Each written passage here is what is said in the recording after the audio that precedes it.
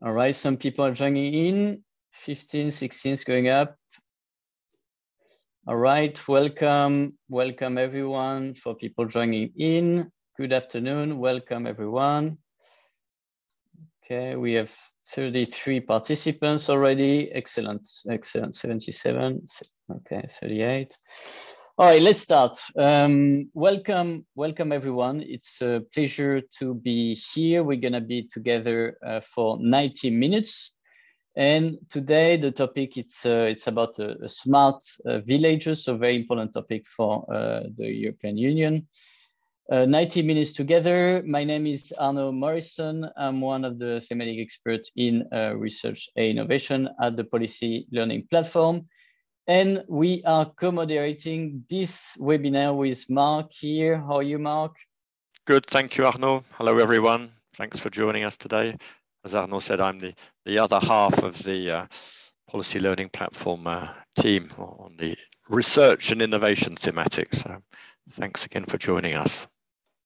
Excellent, Mark. And we had a lot of interest for this webinar because more than 200 participants registered, which is great. And we are very happy today because we have 4 excellent speakers. We have with us this afternoon Maria Cristina Macandreu from DG Agri, and she's going to look into European initiatives for building smart villages. So how are you this afternoon, Maria Cristina? Good afternoon. Great to have you here. We also have with us Enrique Nieto from ENRD, the European Network for Rural Development. And we are going to look at best practices across the European Union. How are you this afternoon, Enrique? Thank you very much for the invitation. Happy to be here. Excellent, and great to have you here. Also with us from France, Clive Peckham from Nièvre Numérique, and we're looking at the Lorme Smart Village. How are you, Clive? Clive here, he's here. We just saw him, so he's here. And we also have from Sweden, Jan Malmgren from Vinderöd in Sweden, the Smart Village. I'm sure I'm pronouncing that wrong, but how are you? You're pretty close. Thank you so much. Pretty close. Excellent. Excellent. Well, great to have you here as well. Thank you. All right. So before we start with the speaker's presentation, we are going to tell you a little bit more about Interreg Europe and the Policy Learning Platform very quickly. So Interreg Europe is a very unique program that aims to promote interregional collaboration through better policies. It's very unique because it covers all European countries, all European regions, and provides a combination of fundings with projects and services.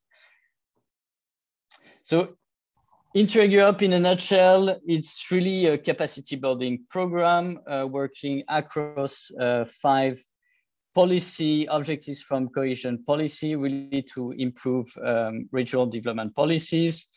And it does that through exchange of experience, innovative approach, and capacity building, and is primarily dedicated to policymakers and focusing on interregional and exchanges and so on.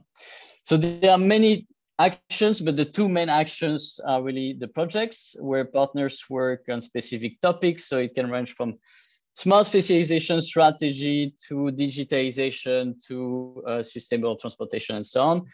And the second pillar of Interreg Europe is the Policy Learning Platform. And what we try to do at the Policy Learning Platform is really to capitalize on all the wealth of knowledge that has been created within Interreg Europe and try to diffuse this knowledge to as many policymakers across the European Union. So what we do at the platform in a nutshell, we have what we provide is really continuous policy learning, capacity building opportunities. And we do that through access to specific knowledge to connect. We also connect people and we provide dedicated expert support. So for instance, for access to knowledge, what we do, we write very nice policy briefs, articles, news on very different topics. For instance, I'm writing right now with Mark a policy brief on innovation governance So really important and really interesting. We also connect people and we provide policy inspiration for practitioners and policymakers. So we do that through networking and policy learning events such as webinar or workshop. We actually going to do a workshop on innovation ecosystems in October, so stay tuned on that. And lastly, what we do is dedicated expert support. So we do that through Policy Help Desk. So you can send us an email and with your policy challenge, as we will compile good practices from Interreg Europe and give you like some specific recommendations. We also do matchmaking sessions. So it's only 2 hours. And it's great to learn from practitioners, from policymakers, to network on the latest insights regarding some specific policy challenges that you might have in your regions. And lastly, we have the peer review. And Mark, maybe you're going to tell us a little bit more because you're traveling tomorrow to Gdansk for one of the peer review. Indeed, thanks, Arnaud. The peer reviews are what we like to call one of the flagship projects of the Policy Learning Platform. It involves the Policy Learning Platform team, i.e. Arnaud, me, and our colleagues in Lille, finding some experts from across the policy learning community to come and work with you in your region to work on a question, a policy challenge that you've identified. So, as Arnaud said, tomorrow I'm going with a team of 4 European experts to Gdansk. Become particularly famous at the moment. You see it on all the maps at the moment because it's next to some little enclave called Kaliningrad. So we'll have a nice view across the bay. And we are looking at the way in which regional ecosystems can support their businesses, companies, their clusters, their stakeholders, their public authorities access cooperative research and innovation funding, such as Interreg, such as Horizon. So we've got experts from Portugal, Holland, France, and Germany. So the Policy Learning Platform team organizes these. There's an open call. There's no deadline. So if you want to send something tomorrow or the day after, and we've done 40 of them across Europe. And I can see online today, we've got friends from Westland County, where Arnaud and I did our first online one back in 2019, 20, I can't remember. Yes, COVID time. COVID. And now we're doing them back live with real people. And one that's particularly interesting, I think, to the smart village concept is one we did in Friesland in northern Holland, where there's a community investment fund to support all manner of initiatives for rural community development, including, focusing on citizens in villages, different stakeholder groups. And the idea is that after 2 days, the experts and ourselves write you a recommendation report of what a new policy initiative could look like, with concrete examples based on people who've got 20, 30 years experience who've come to share that with you. So all the details you can find on the Interreg Europe Policy Learning Platform part of our service platform. And if you've got any questions, you can use the chat, or you can use the follow-up emails to ask Arnaud or me about submitting. 2 pages is all that's required to access this service. So as you can see, we've covered many places in Europe, so it's a very popular service, so don't hesitate. And it's open to all thematics, so there's no barriers or bottlenecks of themes you can or can't deal with. So recommend you have a look at this. Thank you, Mark. And indeed, Lotte, maybe you can put the links to apply in the chat as well. So the topic of today, very important, smart villages. So this concept of smart villages, really emerged with digital transformation, and it's really about to revitalize rural services through digital and social innovation. So using information communication technologies and this type of community-led actions and projects.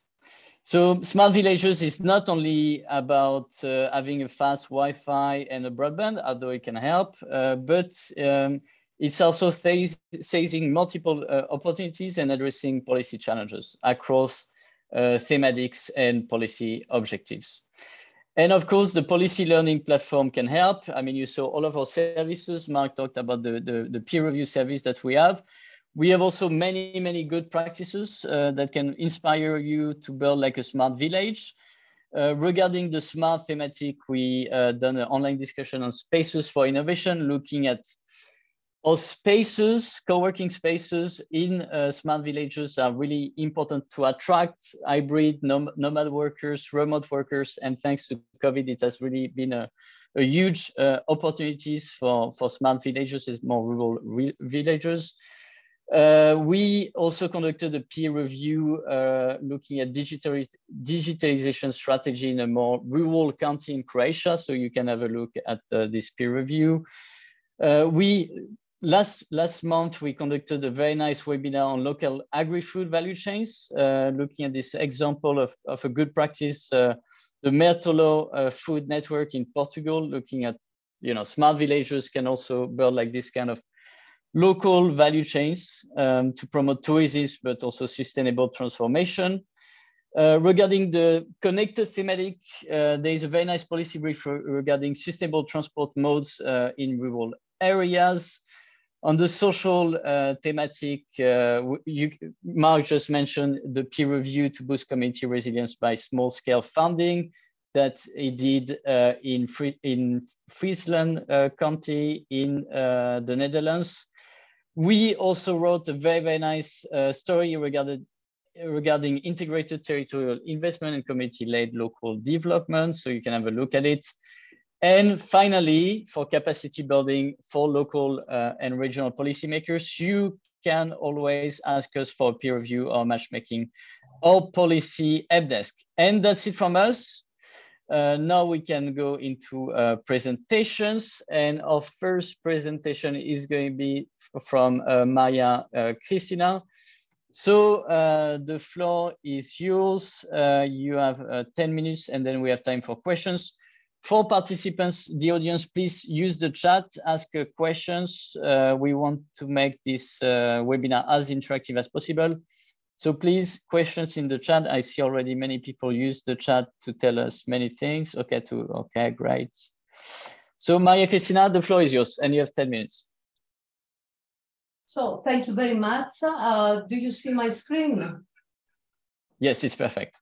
It is perfect. Okay, so good afternoon once again to everyone. First of all, thank you very much for inviting us to this webinar about smart villages. I am Maria Cristina Matrandreou, and I work in DG Agri in the horizontal unit B3, which is responsible for social sustainability in agriculture and rural areas. The unit is also responsible for local development of rural areas, comprising LEADER, community-led local development, and smart villages. So today I'm going to present you the latest insights of smart villages to give you an overview about the concept and how European funding instruments can support smart village strategies. I have prepared a couple of slides that give a detailed picture of the history of the background of the concept and what has been developed until now. Maybe I will skip some of the slides and I will focus on the most important ones. I suppose that everybody knows about the EU Action Plan for Smart Villages, started in 2017. At that period, the concept, it was relatively new. But the last years, we see a lot of smart villages emerging, not only around Europe, but all over the world. But the first time that officially this term was formulated, it was through this European Action Plan for Smart Villages. My colleague Enrique, the next speaker, will present you more in details the work done the last years from the European Network of Rural Development and the thematic group about smart villages. And I would like a little bit to highlight something about the definition of smart villages. a well-known pilot project on smart eco-social villages tried for the first time to give a definition about what is smart village. I will ask you, I will not read the definition, but I will ask you to give some keywords. We talk about rural communities, about local contexts, smart solutions, participatory approach, strategies, of course, cooperation, and variety of public and private sources. So I would like just to present you some results of two pilot projects, European Parliament pilot projects that we ran under the responsibility of DG Agri. The first one is the so-called Smart Rural 21. This project has started in 2019 and it continues until the end of the year. And with this project, we try, if you want, to translate the definition of smart villages into a real-life context through supporting 21 villages across Europe to develop, to prepare, and implement smart village strategies. I will invite you really to visit the website of this project, where you can find a lot of information. For example, a roadmap with methodological steps for setting up a smart village strategy. You can find smart solutions adopted by 21 pilot villages. And of course, a lot of information about what is happening in the member states. This project, it is complemented from a second one, the so-called Smart Rural 27. Its objective is to prepare member states and rural communities to be prepared and implement smart villages in the CAP, the Common Agricultural Policy strategic plans, and other policies and initiatives which could potentially support the emergence of smart villages across the EU. So in the near future, it is planning to have a pilot smart village observatory by encouraging the establishment of smart village task forces in countries where there is an interest to participate. An online geomapping tool is preparing also to collect and share information about existing smart villages initiatives and villages in transition. And also in this website, you can find a lot of useful information in all European languages. So, of course, smart village is an attractive concept, but at the same time, it is challenging when it comes to the precise interpretation and the implementation at the local level.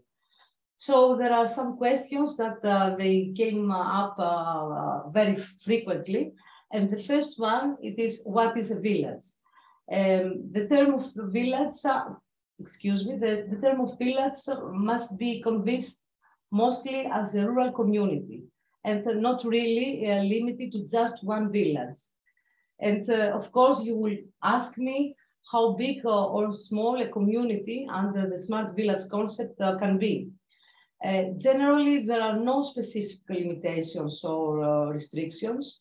In Smart Rural 21 project, the selected 21 villages have a great diversity. The largest rural community in France is with some 10,000 inhabitants. And for example, in Italy, the smallest one, it is with some 50 permanent inhabitants. So the most important for smart villages is not the size, but succeeding to engage a local community and to find smart solutions to its problems. The second question is, what is smart? For smart villages, smart is strongly linked to innovative solutions, depending always on the specific context in which it is implemented, of course. You can imagine that there are many discussions, and there is a question if smart is equal to digital. To this point, we will all agree that digitalization is something that we can no longer ignore. And if we want to survive, we need to at least try to keep up with the pace of digital innovation. But smartness can be emerged also by new ideas, new services, new models, new practices to better address social issues and meet social needs. So social innovation is also an important component in the smart village concept. And let's not forget that the idea of smart village is a response to the current problems of rural communities, such as the depopulation, the youth migration, the lack of services. So another important question is what is the funding? Which are the funding opportunities to support the preparation and the implementation of smart villages? In the new programming period, there is a range of European policies which are relevant to support smart villages, but the Common Agricultural Policy remains the key policy to support directly the preparation and implementation of smart villages.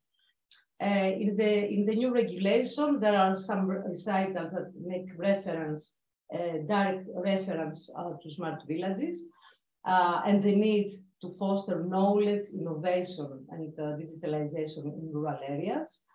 There are two types of interventions under Article 73 and 77, which propose support to smart villages. And of course, there is a result indicator about the number of supported smart village strategies. So practically speaking, there are three ways to support smart villages through the strategic, the CAP strategic plans. First of all, under cooperation intervention, when you can obtain a support for preparation and implementation of the strategies. A second one, it is through the leader local development strategies. And a third one, it is through the intervention regarding investments in infrastructure, in basic services, etc. Just to give you an idea, in the submitted CAP strategic plans, the majority of member states has proposed to include smart villages in the leader local development strategies in order to support the preparation and the implementation. Of course, cohesion policy is also expected to contribute to the development of smart village strategies through mainly the territorial instruments. Of course, Interreg also with regional policy and the work you have already done with preparation, it is a possible funding for supporting smart villages. There are also other European strategies that they can support depending the type of actions in the smart village strategies, of course. And at the end, I can also propose Horizon Europe with research projects. But in this case, if you want, the civil society, the municipalities, they are not direct partners, but they can benefit indirectly from the research projects. So I skip this. Okay, so the last one, I would like also to say that smart village activities also feed into the activities under the long-term vision for rural areas. There are already some flagships and proposed action related to smart villages, as the setup of a rural revitalization platform, the networking of leader local development strategies and local action groups at smart villages, and a startup village forum. So to conclude, I would like just to present you some lessons learned from Smart Rural 21 and 22 project. Smart villages are already there, and they try to find solutions to local problems and to a wide range of fields, from agriculture to community facilities, to bioeconomy, to energy topics.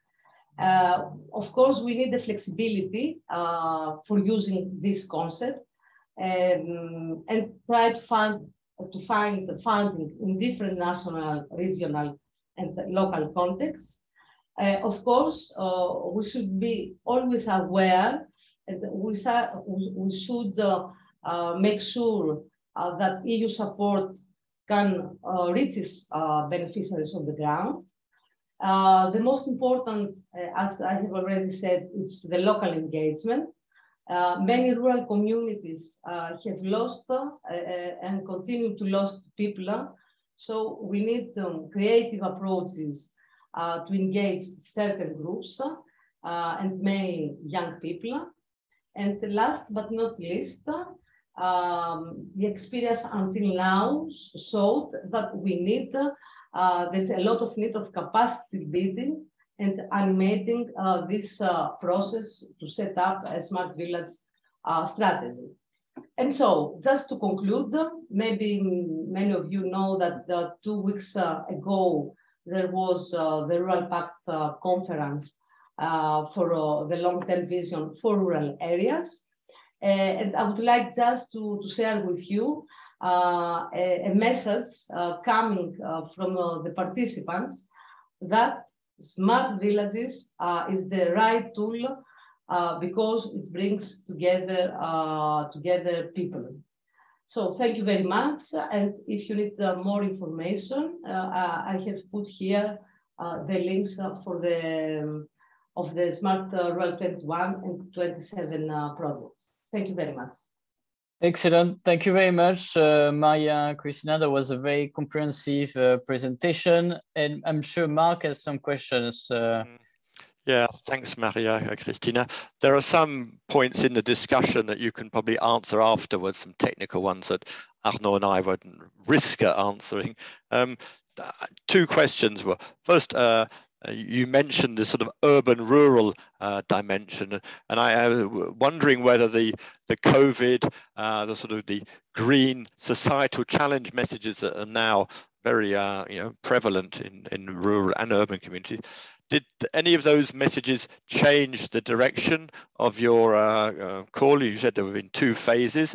I'm wondering whether there's been any adjustment to the priorities in the calls when you relaunched the phase 2, whether any reactions to those big changes with COVID and sort of the Green Deal. Look, until now, because Smart Rural 21 and 27 projects, they are ongoing. So we are waiting also to see some results, how COVID has changed some attitudes regarding rural-urban linkages. But, my personal view is that as we talk about local communities, working for smart villages, the main directions will stay the same. But let's wait for the results of the report. Well, one of the issues that we've seen in rural, particularly coastal areas, is house prices been affected by the sort of home working urbanites, and how their local councils are now restricting house purchase or restricting the period of rental to make housing more affordable and accessible to local rural communities. So they're trying to find responses, in this case, to housing. So it's and you know something, but housing, even before COVID crisis, it was a problem for rural areas, huh? So it hasn't gone away; it's got worse, yeah, but still. Yes. So maybe we should have a more particular look at this issue. Yeah, and one last comment on your summary bullet points of lessons. Particularly like the message about animation.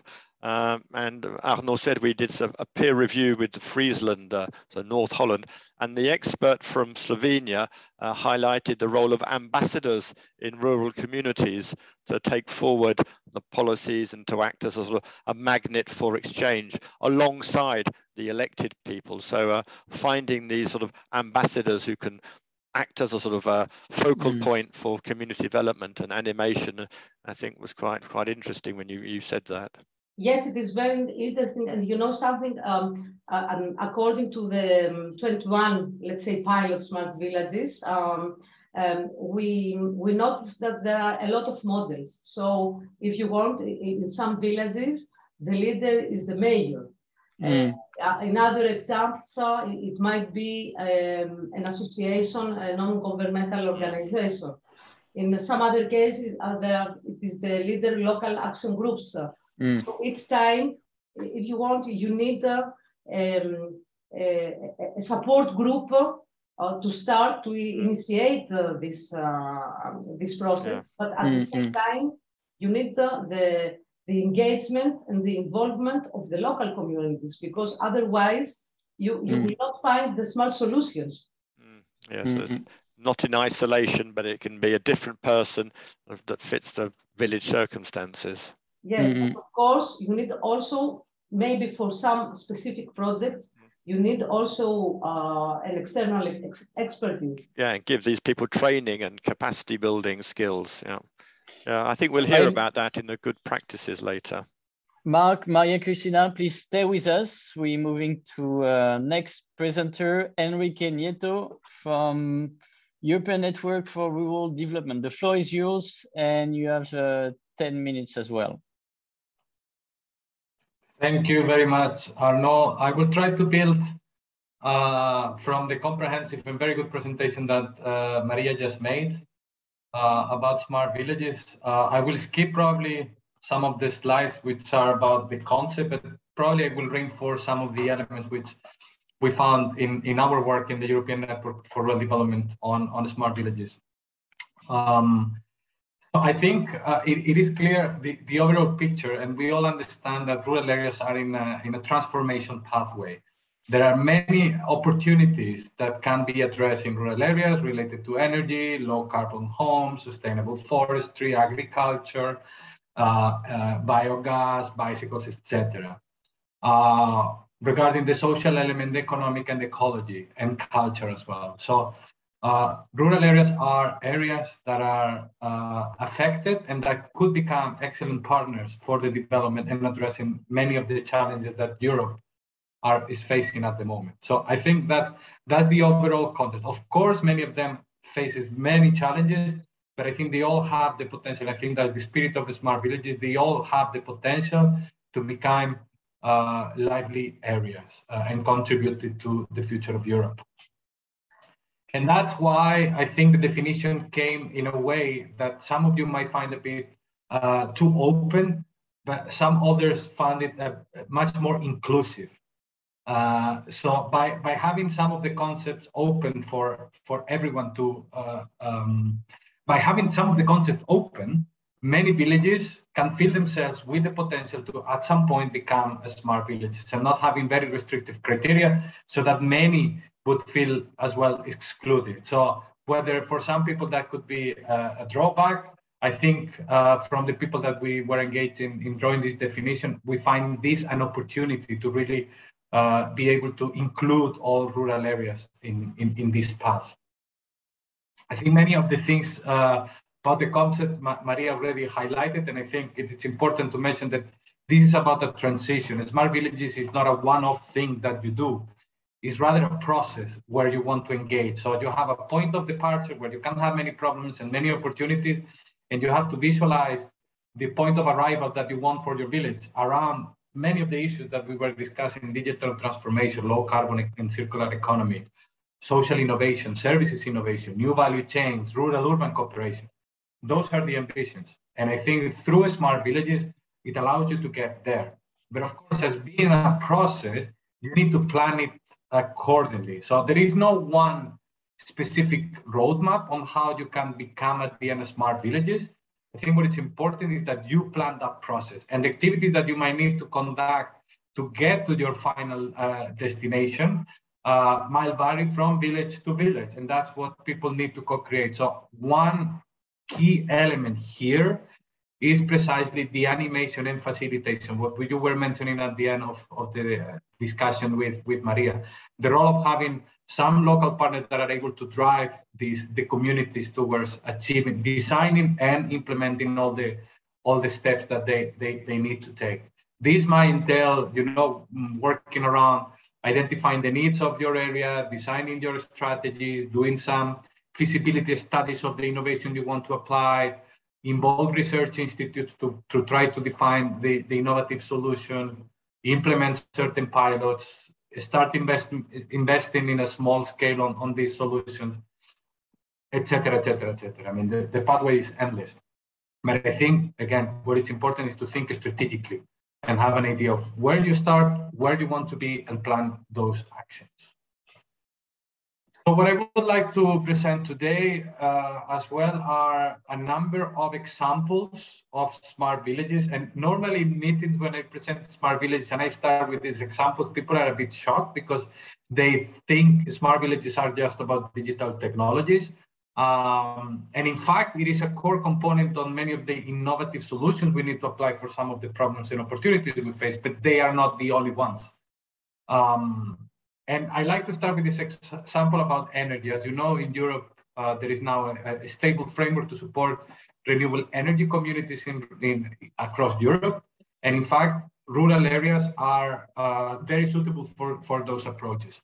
And here I just present one example from Germany, where there was an area with a lot of farmers with a lot of residues from agricultural practices, which they decided to come together, partner with the villages, create a village cooperative, and invest to generate gas, and through that process, heat up the houses of the villages. So now that cooperative, it's profitable, is selling energy to the grid, is getting profits back to the community, and so on. And this approach started by mobilizing the community, bringing them together, understanding what to do, pilot, trying to identify what it was needed. And then, of course, when you have a marketable product or project, then you can get loans from the bank. So it started as a leader project with 200,000, actually to mobilize the community and start with the piloting. And based on these results, they were able to access higher funds for the cooperative. So they got the project overall price 2.5 million. So everything started with seed money from leader 200,000. The other project now, this is on digitalization, and it comes from Germany as well. And I think what this project brings, it's in a sense, the model. Smart villages, and an interesting point that smart villages might not be purely bottom-up. You might not find everything you need to become smart within your area. So that goes sometimes beyond this endogenous development approach. And in fact, in many cases, it's actually a combination of the bottom-up approach with the top-down approach. Maria mentioned before that in some cases, you might need some knowledge and some innovation sources. And those actors might not be in your village. Those actors might be outside your village, namely the university, a hub, a private company, and so on. So it's the combination of the two that make, as well, in many cases, local communities to find innovative approaches to their problems. And in this sense, this digital villages approach was actually run by the Fraunhofer Institute, which is a national level research institute, who moved down on the ground to work directly with a number of communities. They sat together, they developed an ecosystem, they identified the problem, And together, they co-developed and co-designed the digital solutions they wanted to develop. So in a sense, with these national actors and local actors, what they developed was a local rural innovation ecosystem through which many solutions came in many different areas. In the health sector, in trade, communication, logistics, energy, industry, farming, okay? Again, I think it exemplifies very well this point of the top combination of top-down and bottom-up. Another one, and I think what the example I'm going to provide now is sometimes, rural areas do not have the basics to do digitalization, which means the broadband. And that doesn't mean they cannot do anything. There are, again, communities that come together, and with the support of external experts, they were able to bring first connectivity and broadband. And in this case was the creation of an open broadband network at the village level, using actually the street lighting. So they created a network of Wi-Fi open for everybody to use, publicly owned. And on the basis of that platform, and it didn't stay like that, and I think that's the value of this approach was that it didn't focus only on connectivity, but as well on what are you going to use this connectivity for, right? And together with that, developed as well the skills and the capacities of the local population to maximize the use of that infrastructure, which is quite expensive in many cases. So I just took an example of something they did about rural smart tourism in this village. So basically, there is a public intervention in the state, which is about bringing the basic infrastructure, free Wi-Fi, installing a smart platform with sensors and so on. And around that, they created other private sector initiatives. They call it lighthouse projects that maximizes that infrastructure that was made there. So they maximize the use of the data that they can collect through the different sensors they install. And that's some companies as well install those sensors. They use it as well to manage tourism services, to offer e-culture services. They now use it as well for care. So they are linking as well tourism with the kind of silver economy. So a lot of elders wants to go there because it is set for them. And other around mobility, for instance, there are rental bicycles because they know where the tourists are going to go and so on and so forth. So I think here is, again, a good combination of not thinking in an integrated approach, thinking about, okay, bring the broadband, but I also think of what are the things I can do around that from the private perspective and from the public perspective. So they work together in a partnership.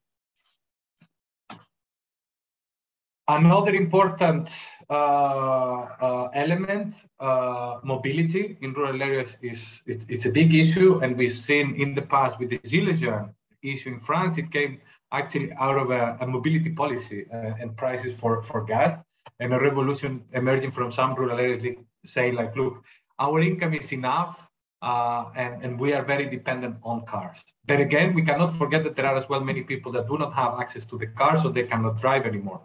And particularly in the context with an aging population that we have as well in rural areas, this has been difficult. And in fact, in France, they have moved to a model, and I think what it exemplifies that technologies that might be available might not be tuned for rural area. And in fact, what they did, these guys, is to take the BlaBlaCar concept and technology, but it was not working at their local level, at the rural area level. So what they decided was to adapt it to their circumstances. So again, they needed external intervention of those that have the IT possibilities to develop this app and working it at the local level. They designed this platform, which is about based on... Enrique, 1 more minute. Yes, thank you. It's about hitchhiking points. So again, it's a combination of private sector, public sector working together with local civil society to come up with solutions that might not be in the market. And I think I will conclude with this slide. And these are the outcomes of last work that we did in the NRD about what are the enabling factors to revitalize rural areas. And in fact, we have identified 5 key pieces of the puzzle to revitalize rural areas. And you will see that some of them are very linked to the concept as well of smart villages. We talk about an integrated approach. We talk about multi-level governance, engaging different levels, different actors. we're talking about boosting the local capacities. We need people to engage. We need people with the capacity to maximize the use of that. Territorial cooperation, it is key. As you see in the examples, it's all about cooperation at different levels.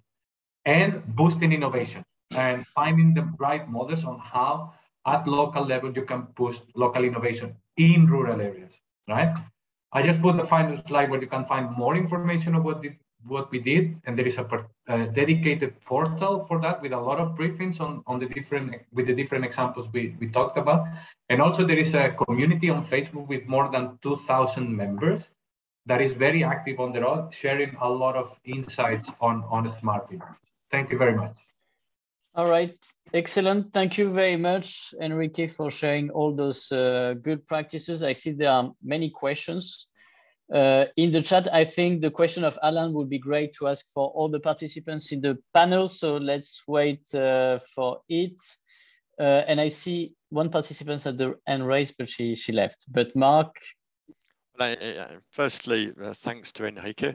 And you highlighted why the PLP and ENRD have organized joint events. I think this is our third one. We came to your annual meeting, then you came to one of ours, and now here. So it's very, very good to share this. I was indeed going to pull out one of Alan Whiteside's from Scotland's questions, because on your penultimate slide, Enrique, you have the sort of the wheel of fortune, and there's many, many different choices. And one I was going to pick in relation to Alan's question might be a different one you're asking, Arnaud, but the social challenges, we've got fuel poverty, and we've got food poverty, which are, you know, issues that are becoming more and more prevalent in this new era of inflation that many people can't think. So I was wondering whether these social challenges on fuel or food are emerging, or issues that you have some policy recommendations to offer us. Yes, I think I started with a message saying that I think rural areas are key partners for addressing many of the challenges in Europe. And we see, for instance, nowadays issues around energy prices and so on. And actually I started my presentation saying rural areas can actually become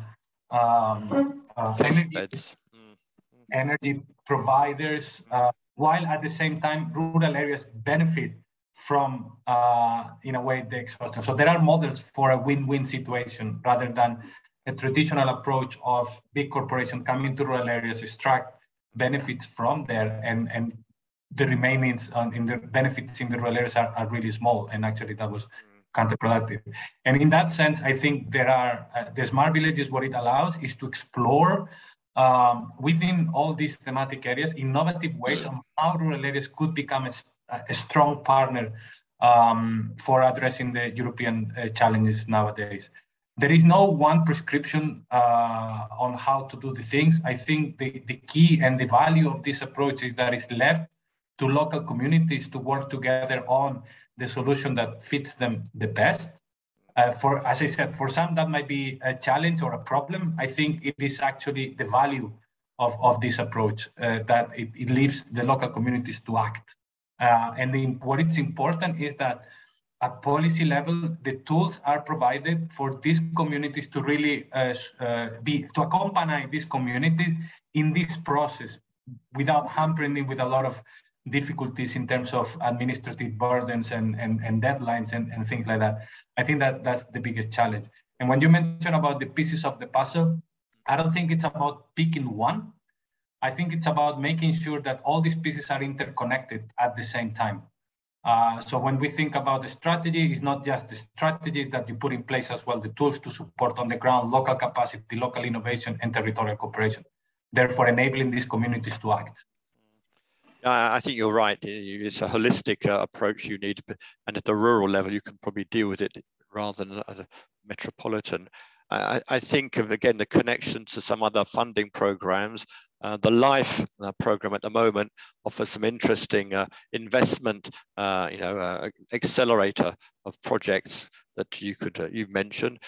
Equally, in the ex-COSME program, single market program, one of the questions we saw raised is, are there any thematic approaches? And we've seen how digital and tourism digital and wine, digital and. So connecting those sectors with digital is one example of accelerator. Could also be another way to put in place what you've said, sort of holistic and make sure you answer all those questions. Arnaud, were you looking at the question on remote access to education, university education questions? Yeah, I think it would be great to ask for everyone at the end in the panel discussion. Yeah, so start thinking about that one, everybody. Yes. What your ideas. So Enrique, you stay with us, think about the questions, and let's move to Lorme Smart Village. Thank you, Enrique. And thank you so much, yes. Clive, maybe short presentation of your video, because it's going to be a virtual tour, 1 minute, and then Lotte will show us the video, 5 minutes video. Okay, thanks very much. And thanks very much to Arnaud. Thanks very much, Mark, for the invitation today. And sorry, there's haymaking outside and they're making a hell of a lot of noise. Just a minute.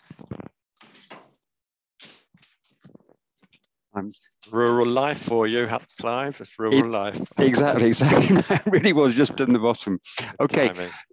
Just very, very quickly on the introduction. What I really wanted to show you today was a real example of a smart village, or as they call themselves, a village of the future.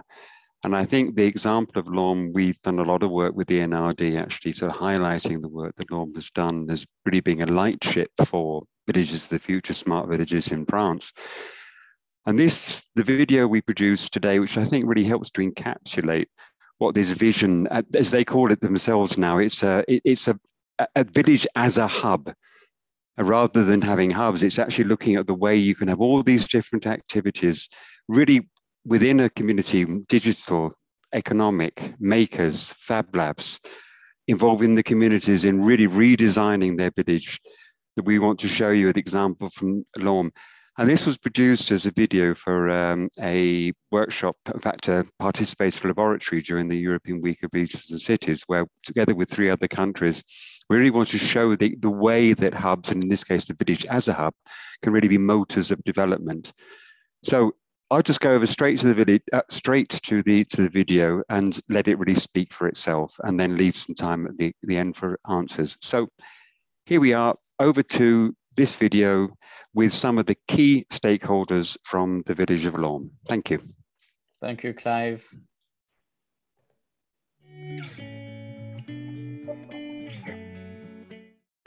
The one thing is key here in Lorme is the fact that it's not just digital innovation, it's not just digital services, it's about involving the citizens in redesigning their village, a village of the future. We can see murals there that people have painted. There are recycling shops.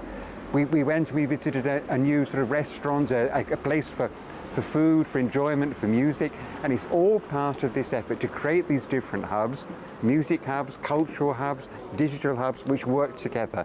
And that is what is fundamental about this small town. It's the way that these different hubs work together to create a real village of the future. And that is what we're trying to do within our project, within Carpe Diem, show how it's necessary not only to work on the digital, but to work on a real social and economic inclusion of all rural stakeholders within the design of their villages, their rural areas of the future.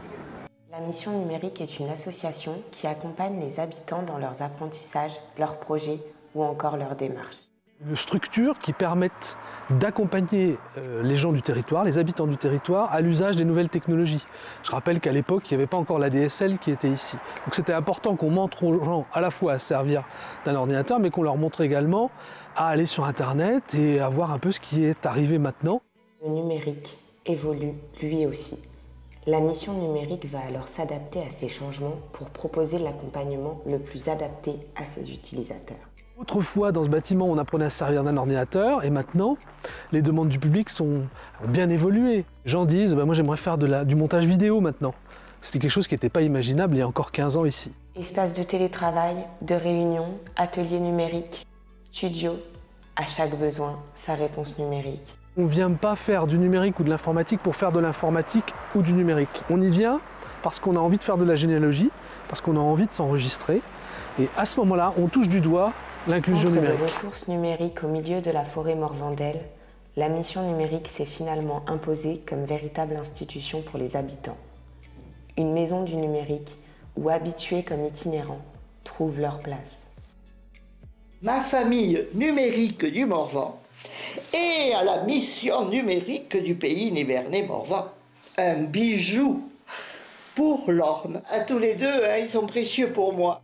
À travers le village tiers-lieu de l'Orme, une aventure se dessine, le projet Village du futur.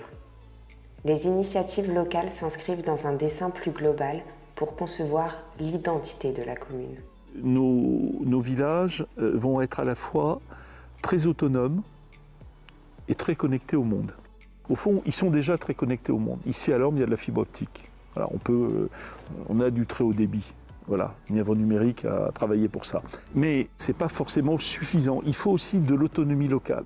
Au-delà de la vision globale à long terme, la population est mise au cœur de ce projet. Le village est ainsi vu comme véritable lieu d'échange où les habitants sont les parties prenantes de l'avenir de la commune. Ce qui est également la marque de fabrique de Village du Futur, c'est vraiment le travail avec la population. Les habitants, le conseil municipal ont travaillé avec une équipe d'architectes pour imaginer les transformations à faire sur les 10 ans qui suivent. Avec ce véritable tiers-lieu grandeur nature, le village s'ouvre au monde entier et à toutes ses possibilités. C'est la cité tout entière qui est un lieu ouvert au projet. Voilà, je crois que ce qui fait la différence et ce qui donne envie de venir ici s'installer à l'Orme, comme l'ont fait par exemple l'établissement qui nous accueille aujourd'hui, c'est un esprit très ouvert. Voilà, quelqu'un vient avec un projet, on l'accueille, ça ne veut pas dire que tout va se faire ou tout va se faire tout de suite, mais open the door. Dans ce petit village nivernais, les projets innovants ne cessent de voir le jour. Grâce au réseau national Make Ici, demain, la manufacture collaborative rurale Ici Morvan créera une véritable communauté pour aider à relancer le Made in Morvan par le fer.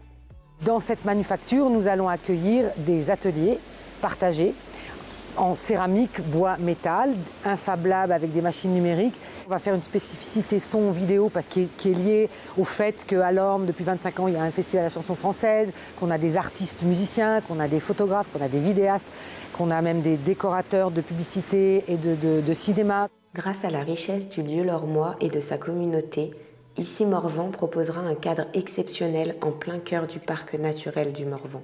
Donc l'idée, c'est aussi de travailler avec ce qui est à l'Orme et aux alentours pour pouvoir créer des choses. Ça veut dire qu'on est en Bourgogne, on a la possibilité de bien manger, on a la possibilité de faire des activités de la nature, on a la possibilité d'aller visiter des musées, de découvrir la Nièvre, de découvrir le Morvan, en plus de venir faire du prototypage. Tout le village est concerné par ce projet. Un modèle rural est en train de se créer.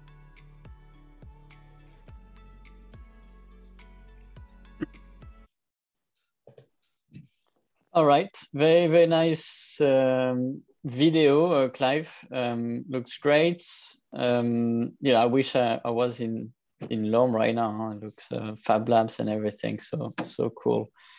A question for you: how does everything have changed with the COVID-19 crisis? I mean, how did you feel that in Lorme? Well, I think one thing to point out first is that this project goes back 20 years. LORM started its work on digital transformation 20 years ago. And through this evolution of this capacity building within the community, when COVID struck, they were far more able to deal with it than many other communities. They had the internal capacity. I mean, you're looking at things like the Fab Lab, which now there's going to be a makerspace there. They were able to create visors there. They were able to use the capacity of the village to answer the real questions that are posed by COVID. They started work on developing what they call a rural drive-in for the local producers to be able to sell their food to local inhabitants. They were able to mobilize the community really to answer. So I think it showed that you had the capacity. It didn't mean there were difficulties, but it really showed how valuable this approach is to actually making rural communities far more resilient and able really to answer crises such as COVID. Thanks, Clive. Mark, do you have any questions? Yeah, I mean, I think I read somewhere or I heard it on the video, Clive, that Lorme has a population of 1,200, 1,500 people. I mean, you talked about some using public art and other things. Are there other awareness raising issues that, you know, for those who aren't directly involved in the project, that you use to reach out to the sort of rural community who maybe are more reliant on old-fashioned, you know, municipal bulletins, local press, paper? Yeah, absolutely. And I think look at this from two ways. From this, let's look at it within the wider community, but also within the local community. I mean, one of the first things that happened as part of the Village of the Future project, which is the people saying the main thing for us is the town's dull, boring, it's grey, it's brown, and they painted the shutters. And they created murals, and that came from the people. And when there was an old garage in the middle of the town, which was, you know, abandoned, so now it's being converted into an open space and gardens. So it's really getting people involved in actually looking at what they want to see, redesigning, but at the same time, actually, it has a fibre connection. You can go there and you've got a better connection than probably in most large cities. So it's the two things, and exactly as the mayor said, it's being hyper connected, but it's also working on the local. So it's really ensuring that there's the openness to the outside world, and then there's also the openness within the community. And recently, the mayor and other elected representatives have started up something called the Laboratory for the Village of the Future, working with other mayors and rural councils within France and within the region, really to share ideas, to organize regular meetings. So I think that's another example of it's sharing, it's really showing what can be done and working with others to help them undertake similar processes adapted to their own needs and their own communities. Okay, all right. Thank you. Thank you, Clive. Thank you for sharing these inspiring good practices from Carpe Diem. So great to have you here. Last but not least, we're moving to Sweden for last presentation. Jan, you have eight minutes as well for your presentation, and the floor is yours. Thank you so much. Smart to Be Our Smart Villages. We are a research village for what's sustainable, and we've done a lot. We are 5,000 citizens, and we're now increasing with 1,200 new households. And the question is how to do this is sustainable. And Veberöd is quite cozy, small, a lot of nature.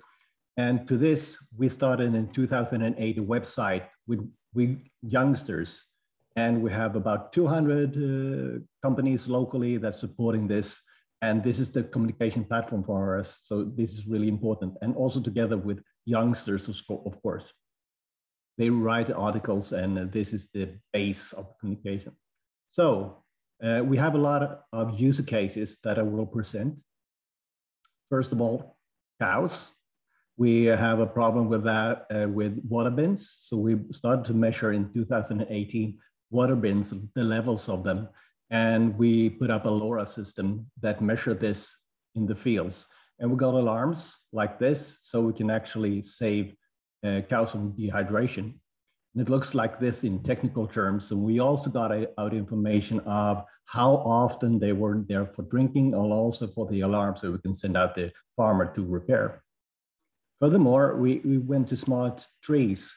So we connected trees in the village to tell us when they needed water. So we were saving water for this. And we also got a lot of interesting data out of it, how water goes through soil.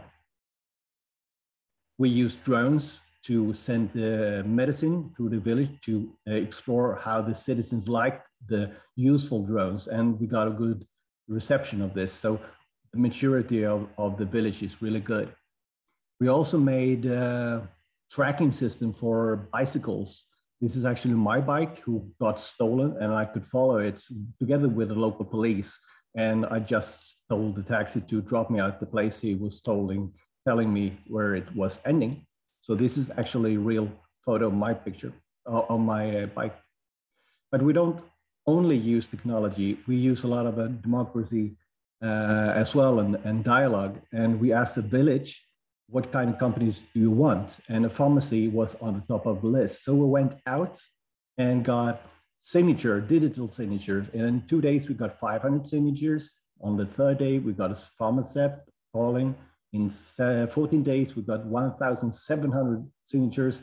And after 6 months, we got a pharmacy.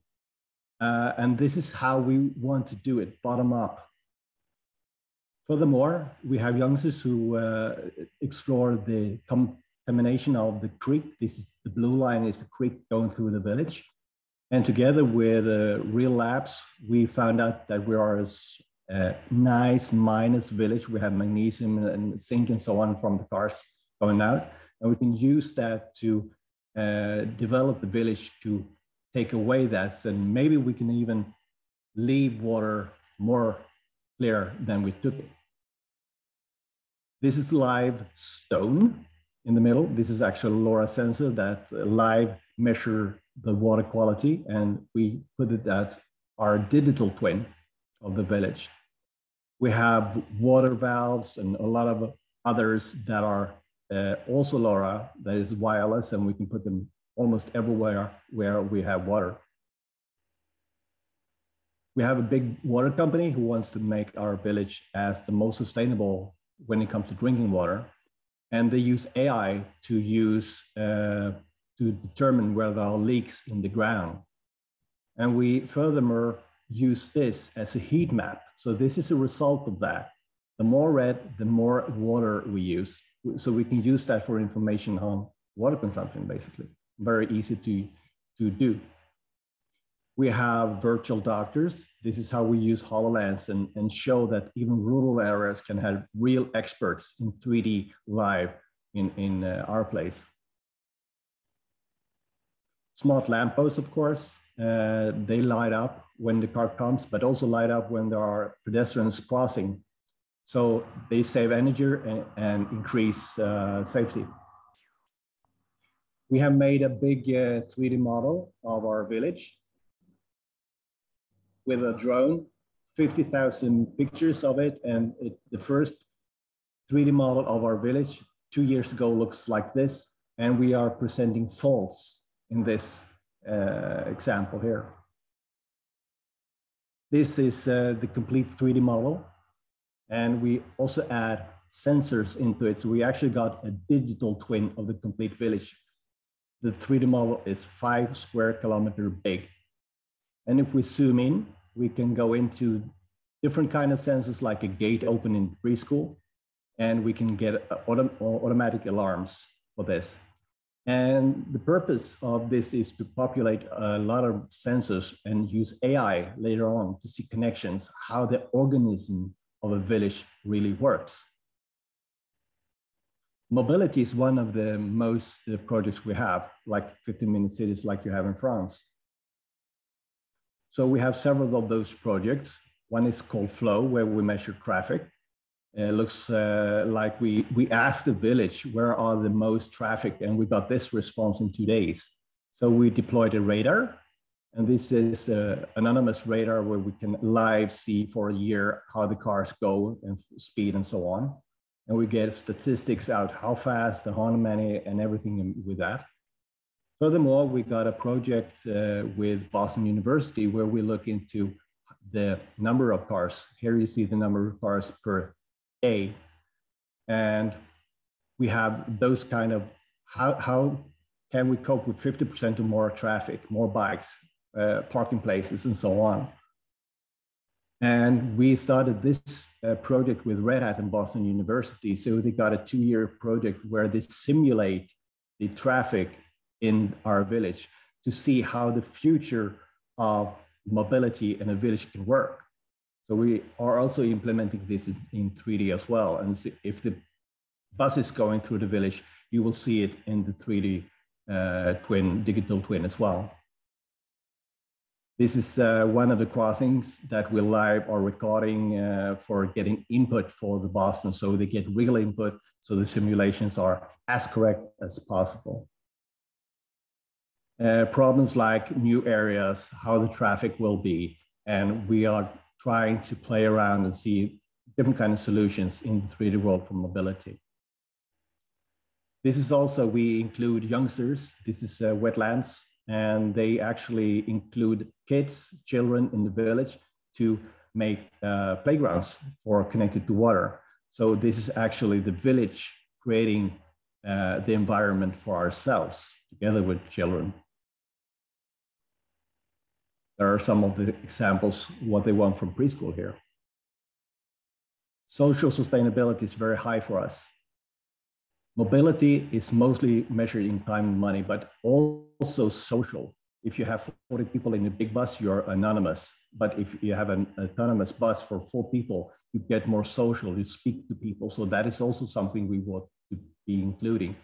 And if we look at this, maybe we can measure health or even happiness like this, where we get 2 heat maps of happiness or loneliness and water consumptions. And then we can ask question, are we more healthy or more lonely if we use more water and questions like that. So that is why we open up WebEd for a research village for universities and companies.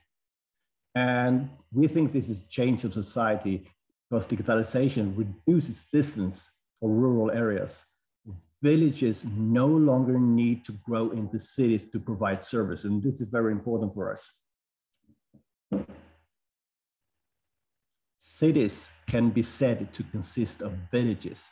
That means that we have a lot of village feeling. Maybe we can export the village feeling into cities. And that is, we had got a lot of response for how to develop this to have, let we say, smart cities and smart villages become smart regions. Thank you. 8 minutes. Excellent. Great job. Many slides, 8 minutes or more or less. Thank you very much, Jan. That was super interesting. I've got a question. I mean, I didn't count the number of initiatives you showed us, but I was just wondering what initiative is the most appreciated by the local inhabitants? Local inhabitants is, well, first of all, the first PR we got was the cow, basically. The cow from the first water bin was on the papers and political and went viral. We have started for a Fab Lab as well, so that is quite interesting for the citizens. They learn to 3D CAD and 3D print as well, locally, in clay, in plastic as well. And we also became a Fab City, the first Nordic Fab City. We're working with the operating system, how to share this and teleport stuff instead of shipping them. So I think that is the most interesting for youngsters. We have courses for youngsters and adults. All right, excellent. Mark, do you have any question before we move on to the panel? I think you mentioned an interesting point on this urban-rural dimension, and some of us will remember there's an Interreg Europe project called Rumor that dealt with this issue, and I liked your sentence about bringing, you know, city services into villages through digital. But my question to Jan is, we saw lots of young people, and it's a young village. Are there any specific mechanisms or initiatives that you've used to sort of get them on board? We saw with Clive's video, we saw a lady at 80 years having a great time in the recording studio.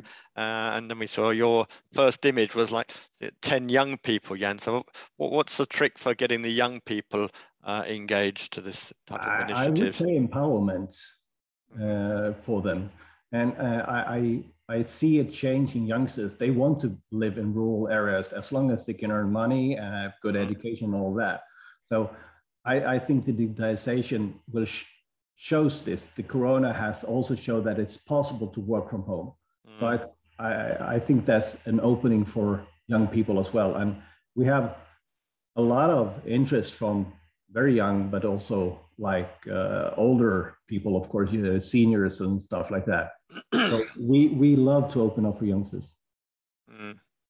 And I think, Mark, this can be a question to ask the panel, because it's such an important question for villages, like migration, as Alan mentioned, or to access universities, young living, brain drain. So Maria Cristina, Clive, Enrique, do you have solutions? Let's deal with the university access one first, perhaps, and see. Any examples from your, and Clive, is going to raising your hand. Yeah, I mean, one way that it's being done in Lorm, I mean, that the main digital hub there is now used as a center for MOOCs, and this is, I mean, it's a training center in its own right, but it's also used as an access point for university courses. But more than anything there, it's about building an education community, particularly young people. I mean, it's not about studying in isolation, it's about studying as a group, and this has really been shown to be very effective. So it delivers training on site, and it also is a space where people can access, also because it has an extraordinary internet connection. So that's one way. It's a space where we want to go to learn, whether it's directly or whether it's actually using via MOOCs. That's a good example. But we are open up for university. We have now 5 universities connected to this, and they use the digital twin to look into it. So they commonly have this ground, working projects together and look on each other projects. And we open up data. To participate, you have to open up the data. Yeah, you've given them a playground, haven't you? A sort of an area where they can come and test and exploit. So that's you're attracting. As opposed to waiting for them to kindly open a outpost. I mean, it used to be the trend in the 1990s that every medium-sized city wanted to have an outpost of the regional university. So you had to wait to build this. But now they, from what you're saying, Jan, they're coming to you to exploit your knowledge. Interesting.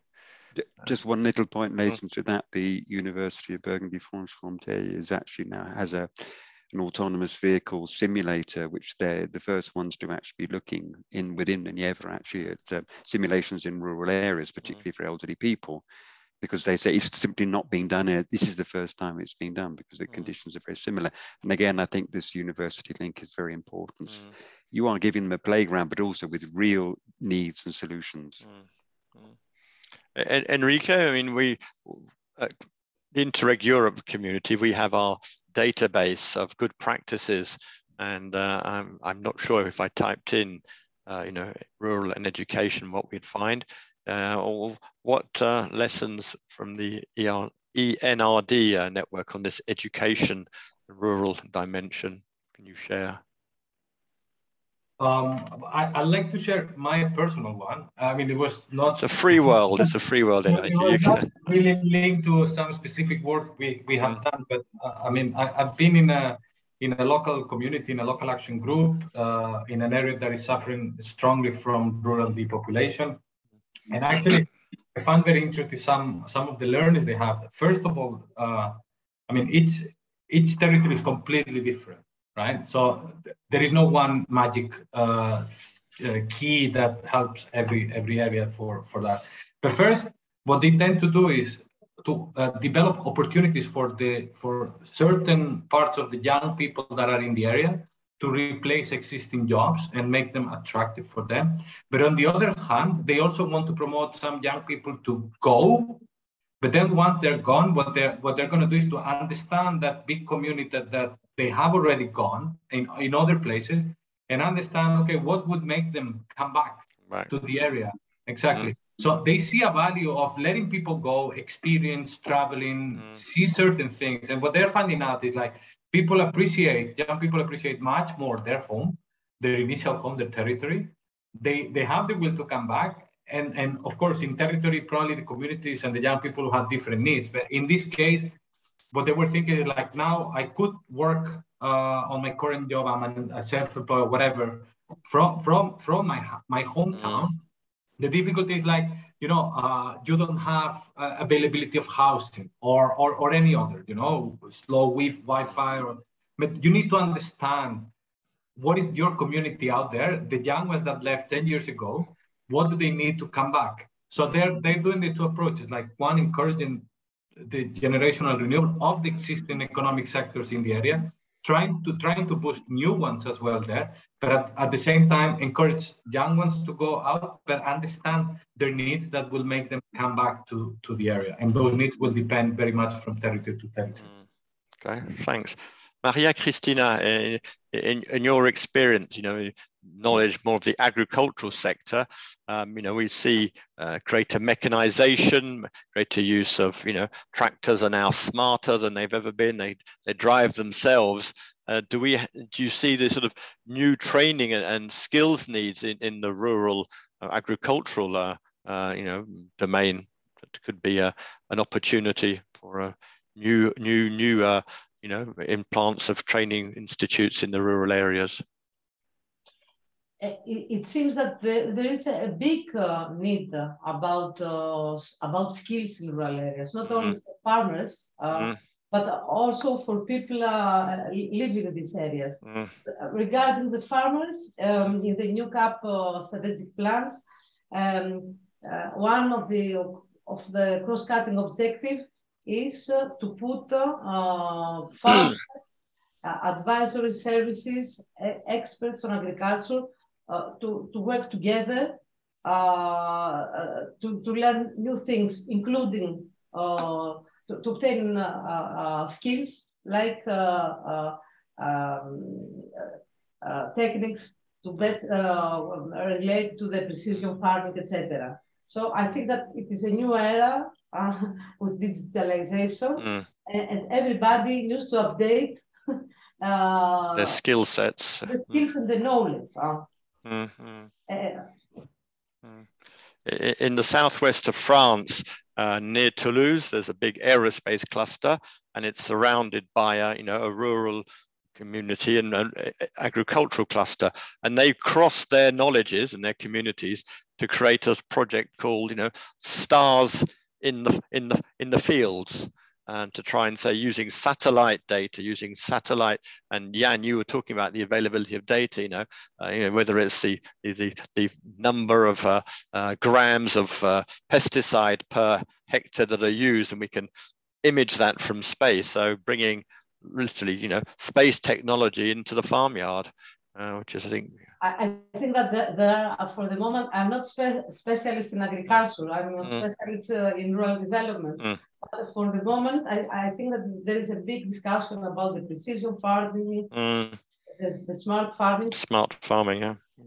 And the farmers, they need to be updated.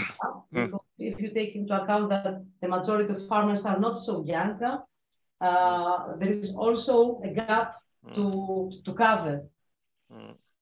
Of course, there are some, as far as I know, there are some initiatives of innovation hubs in rural areas. And they try to get together the population and see which kind of needs they are in order to be connected, even in some institutes or universities. But I will agree with Enrique that the big question is the young people, because the young people, they would like to go to discover the world. So there is an age that it's difficult in the rural communities. Yeah. I want to add something on that. There is this great map of Scandinavia done by Nordregio, and they look at migration from young people. So 2029, and you see like rural areas, they lose a lot of people, and the young people, they go to more urban areas. But when you look at the age between 30 to 39, you see people coming back. So you see this positive migration into rural areas. And I think this is the catch here. So not the very young, maybe let the very young go educated, and then try help them to come back. And we've seen in one of our online discussion looking at spaces for innovation that having specific spaces in rural areas to bring remote workers, hybrid workers, is really important for them, and to come back into those more like rural spaces. Yeah, one of the discussion comments was saying, yes, young people, but let's also remember the sort of the gender issue, and I think we the sort of role of women in rural communities as being often the sort of the glue that holds communities together because of their different networking, their different responsibilities. So I think that's another dimension. Do any of our speakers today have any particular views on the sort of the gender issue, the role of women in the smart village dimension we've been discussing? Well, from ours, Bevrad, we have mostly women, girls, and something like 90%. I think they are more engaging in the social development, I think. Interesting. And we saw, Clive, you're recruiting 90-year-olds to do your videos, so you're definitely using the knowledge of women. Absolutely, absolutely. She's an extraordinary ambassador for the involvement, and I think it shows you that whatever age, and particularly on the gender side, And interestingly, there's some strategies now relating to particularly rural work hubs where they're targeting women. And I think I can't remember which hubs they were now, but it's deliberately, because one, they're attracting families very often. And interestingly, the best ever study done on, let's say, a smart village, which has been in existence for some time, was done in the Massif Central in France. And they showed that 60% of the women, what they called e-entrepreneurs, and some of the e-entrepreneurs who arrived were women, the 60%. And this started back in 2008. So I think what they're really showing is that you need to focus on women, and it's not just about getting a load of techies to come in and do their digital nomad stuff for a few weeks. It's about getting families to settle, to stay there permanently, and really add value to the community, including kids. Because one thing they've showed, if you bring families in, you help to keep rural schools alive, and you help to keep rural services. So it's really targeting the whole package. It's not just about getting some remote programmers to come in and space in your community for a few weeks. Well, thanks for those insights. I think you're right about the package, and Arnaud highlighted the sort of migration trend of making sure when families come back, they do have the schools and they have higher education, and not just simply the primary level. Okay. I see. Enrique, you have your hands raised. Yes, I wanted to come back on this issue, the gender dimension. I mean, we in AIDL, which is the Association on Innovation and Local Development, for which I'm part of as well, we are going to be involved in a project on women-led innovation in rural areas and the farming sector, and some of the lessons that so far we are aware of is that women in rural areas have difficulties to really engage first in the farming sector, and in fact, in some countries they participate in farming, but this is not really recognized, and they have to really work at policy level for that. And second is that in many rural areas, women are kind of household holders, taking a lot of unpaid responsibilities in terms of taking care of the family, the elder in the area, and so on. And that prevents them from participating in many of the business and innovation activities that they could run. And in fact, what we have observed is that when these conditions are met and they can fully dedicate to create new businesses, think about innovative ideas, they are really brilliant. And there is a lot of potential there. So there are many different elements to be tackled. It's not just about one. You need to think about the whole ecosystem around a woman to support them, so that you can enable them to participate as well in the economic activities of the area. All right. While you're online there, Enrique, one of the questions I think Maria Eugenie Altamir just sent in was saying how the incomers, whether they're families coming back who are returning with different skills and social values, or the expats, and I'm sure you know what that expression means, create social friction, social challenges. And I highlighted that earlier when I said the housing market is often blamed on incomers coming in, buying up rural properties and pricing local. Any experiences on dealing with this social friction? Yeah, short, and then we have to close. Yeah, Arnaud's got TikTok really, on us. Really quick on Lorme.